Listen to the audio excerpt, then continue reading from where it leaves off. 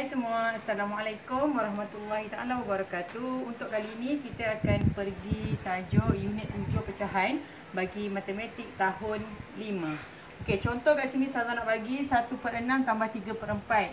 Okey, untuk operasi tambah tolak pecahan, pertama sekali awak dah tahu dah bahawa kita kena samakan pecahan.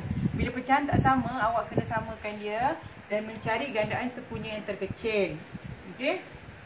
GSTK. Yang ini awak boleh rujuk pada buku teks.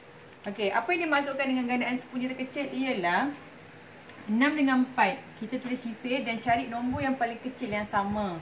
Okey, contohnya 6, 12, 18. Okey, boleh tulis lagi kalau tak jumpa. Sekarang kita pergi pula pada 4. 4, 8, 12, 16. Okey, sekarang awak jumpa kan apa yang sama? Untuk sifir 6 dengan sifir 4 yang sama dengan nombor 12. Jadi ini yang paling kecil. Jadi kita ambil nombor 12. Okey, untuk 6. Jadi 6 ni berapa?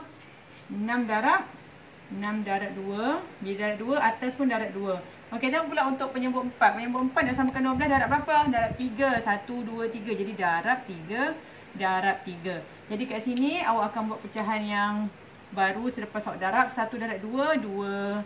6 darab 2, 12. Tambah 3 darab 3, 9. 4 darab 3, 12. Bila penyebut dah sama, okey, samakan je penyebut. Tambah pengangka. 2 tambah 9. Jawapan dia 11/12. Jadi inilah jawapan dia. Jawapan hanya dalam dua bentuk, pecahan wajar ataupun nombor bercampur. Jadi ini pecahan wajar, inilah jawapan dia. Sekarang ini untuk contoh yang kedua. Kalau awak tengok kat sini, penyebut ada 4, 2 dan 8. Jadi bila penyebut tak sama, kita samakan penyebut. Jadi bawah tu tulis sifir. Kalau awak tak nampak lagi, tulis sifir 4, 8, 4, 8, 12, 16, 20. Nanti kita bertulis lagi kalau tak cukup. Sekarang untuk sifir 2 pula. 2, 4, 6, 8, 10, 12. Okey, tengok pula sifir 8. 8, 16. Ada tak 16?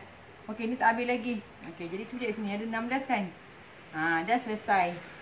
Okey, bila tulis gandaan sepunya terkecil ni, awak kena tengok sifir. Bila awak nampak dah sifir, tak perlu buat macam ni lah. Tapi kalau awak tak nampak, awak kena senaraikan sifir. Untuk penyebut 4, senaraikan sifir 4. Penyebut 2, senaraikan sifir 2. Untuk penyebut 8, senaraikan sifir 8. Bila dah jumpa, awak stop. Tak perlu tulis sampai habis. Jadi kat sini yang sama ialah, okey, memang 16 sama kan? 16 memang dah sama dah. Apa lagi yang sama kat sini? Ada nombor berapa? 8. 8, 8. Jadi kita nak ambil mana? Ingat saya kata, gandaan sepunya terkecil, yang paling kecil. 8 ke 16? 16. Jadi kita ambil 16. Okey?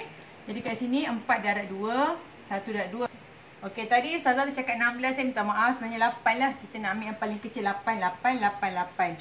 Jadi yang ni tak boleh ambil lah 16 ni. Sebab ni yang paling besar. Okey? Jadi sekarang ni sama juga 2. Kita jadikan 8. 2 darab 4. 1 darab 4. Yang ini 8 darab berapa? 8 darab apa? Kita darab 8, jadi tak perlu darab lah. 8 darab 1, 5 darab 1. Jadi sama juga. Okey? Jadi sekarang ni, bila dah selesai penyebut. Okey, bila dah selesai penyebut, kita tulis penyebut yang baru lah. Pecahan yang baru. 1 darab 2, 2. 4 darab 2, 8. Tambah 1 darab 4, 4. 2 darab 4, 8. Tambah 5/8. Okey, sekarang ada nombor bulat. Nombor bulat nombor bulat. Pengangka penyebut, pengangka penyebut, pengangka penyebut. Bila nombor bulat letak dekat depan sekali. Sebab nombor bulat 1, ni sifar, ni sifar. 1 tambah sifar tambah sifar. Jadi masih lagi 1. Okey, kalau nak nampak Ustazah pecahkan. Ustazah pecahkan nombor bulat. 1 tambah sifar tambah sifar. Sifar sebab ni sifar kat sini. Tak ada nombor bulat. Ini pun letak nombor bulat sifar. Kemudian kita tambah untuk pengangka dan penyebut. Okey, pengangka dia apa? 2/8. Tambah 4/8 tambah 5/8. Awak boleh pisahkan ni bila mana awak confuse, awak keliru, awak boleh pisahkan dia. Okey? Jadi sekarang ni untuk nombor bulat masih lagi 1. Pengangka dan penyebut. Penyebut dah sama per 8 semua. 2 tambah 4 tambah 5. Okey, jadi kat sini sama dengan 1. Kemudian 2 tambah 4 berapa? 2 tambah 4, 6. 6 tambah 5, 11. 11/8. Okey.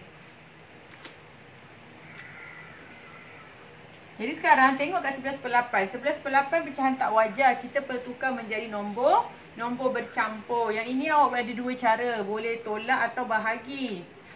Bagi yang terlupa, Ustazah buat lagi sekali ya. 11 bahagi 8. 1, 8 baki berapa? Baki 3.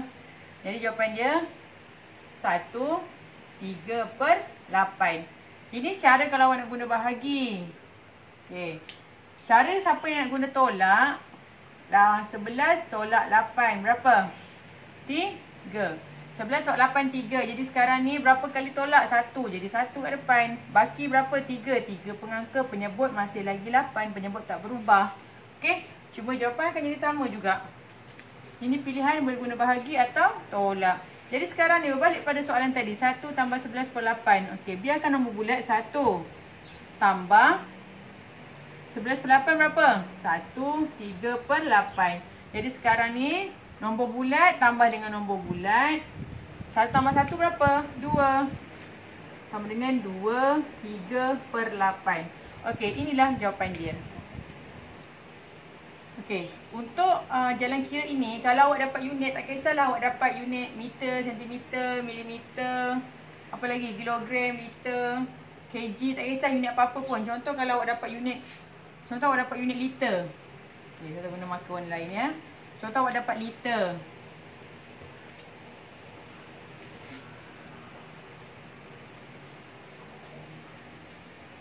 Okey, contoh awak dapat liter. Awak selesaikan, lepas tu jalan akhir awak letak liter kat sini. Okey. Jadi jawapan awak sama dengan 2, 3/8 liter. Okay, sebab ada setengah murid bila mana awak letak liter dekat semua jalan kira, dia keliru. Jadi kalau tak nak keliru, untuk jalan kira, liter tak payah tulis. Tapi jalan akhir sekali jawapan kena tulis liter. Okey, itu saja daripada Ustazah. Ustazah harap untuk tambah pecahan tak ada masalah dan sentiasa buat ulang kaji ya. Okey, Assalamualaikum warahmatullahi wabarakatuh. Bye-bye.